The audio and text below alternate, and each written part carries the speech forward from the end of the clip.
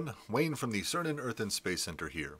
In today's video we're going to be taking a look at the object you can see right behind my shoulder, and that is Comet C/2022 E3 ZTF.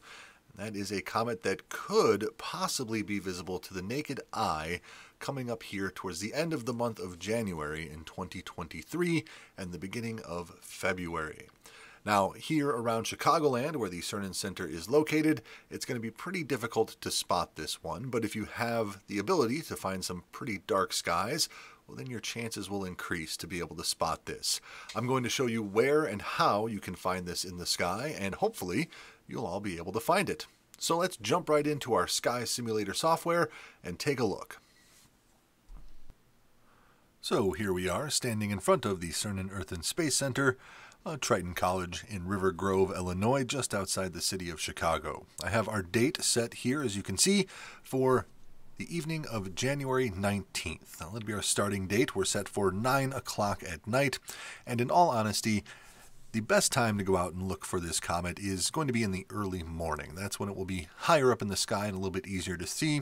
But many of us, myself included, don't want to wake up and get out of bed at 3 o'clock in the morning to go out and take a look into the night sky. And that's okay, because you don't have to do that. You can see it in the early evening. It's just going to be a little bit harder to find it due to some increased light pollution.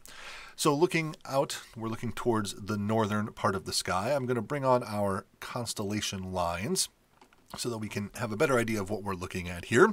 We can see we have Ursa Major and the Big Dipper right here. There's Ursa Minor and the North Star. We have other constellations such as Cepheus, Cassiopeia, Draco, and Camelopardalis. All of these are going to be right where this comet is going to be passing through. Now I'm going to bring us forward day by day so we can follow the path of this comet as it goes through the sky. And we're going to keep our time set for 9 o'clock in the evening. So on the 19th, it's not quite visible at 9 o'clock at night yet. But if you go wait one more day, it is going to start coming up over the horizon. And as we travel forward in time, we will see a little marker here of that faint comet beginning to rise up just above the trees here around the CERN Center. It's going to keep moving up as time goes on. See, as I increase day by day, getting higher and higher in the sky every night at 9 o'clock in the evening. And as we go forward a little bit more, right towards the end of the month of January, it's going to be passing right in between the two dippers in the sky. Now that is very helpful because the Big Dipper is full of nice bright stars that we can see even here around the city of Chicago, and we can use that Big Dipper to point our way to that North Star by using the two stars on the end of the bowl of that big spoon. Draw a line between them, keep following it across the sky, and it will point you right towards Polaris, the North Star. And if you go outside, say on the 28th or the 29th, it's going to pass right next to that comet. So the 29th is going to be a really good time to go out and try and catch it. If you have sort of a lot of light pollution around you, you can use the Big Dipper to draw a line between those two stars. It will pass right next to that comet in the sky and then continue on to the North Star. So right in between those stars, you should be able to spot that comet. Now, it's going to be pretty hard to see with just the naked eye, especially if you live around a heavily populated area. Light pollution is going to make it tough. But if you have a small telescope or a good set of binoculars, definitely try and spot this comet. It's going to be slightly green in color, and it should have a bit of a tail coming off of it, probably like a fuzzy point of light in the sky. So it should kind of stick out compared to the rest of the stars that you'll be seeing out there. Now, this comet was just discovered last year in 2022 in March by the Zwicky Transient Facility, which is what ZTF stands for, and that is the facility that discovered this object. First they thought it was an asteroid, but quickly discovered that it was a comet. And its period is 50,000 years, which means it takes 50,000 years for it to complete one orbit around the sun.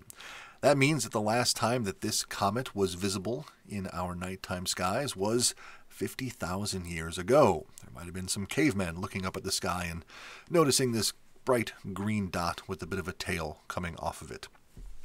Now, If you keep watching as the time goes on, it's going to pass in between those stars of the Big and Little Dippers and keep getting higher into the sky. And on February 1st is a great time to go out and take a look, because that is the evening that it will be passing at the closest to Earth in its orbit. We call it the perigee. Now this is where it's closest to Earth, so that means it might be a little bit brighter in the sky, a little bit easier to see. Hopefully it's not too cloudy out there, and that's going to be a really good time to go out and take a look. And then as time goes on, it's going to keep rising up higher in the sky, getting farther and farther away from the Earth, and eventually it will disappear and be a little bit harder to find. So go out there and take a look. Your best chance for naked eye viewing without binoculars or a telescope is to go out and see it right around between January 31st and February 1st, somewhere in those few days. And if you can get far away from the city lights, even better. Then you might be able to spot it with just your eyes. But if you're stuck around the city, bring out some binoculars. Take a look in between the Big and Little Dippers, and hopefully you can spot this comet. Well, thank you everyone for taking a look at the sky with me today. Hopefully you can get out somewhere nice and dark and take a look for Comet C/2022 E3 ZTF for yourself. If you are able to see it, let us know in the comments. We'd love to hear from you and find out how you were able to find this comet in the sky. If not, that's okay. Take a look out there anyway. The most important thing is to get out there and look at your own night sky.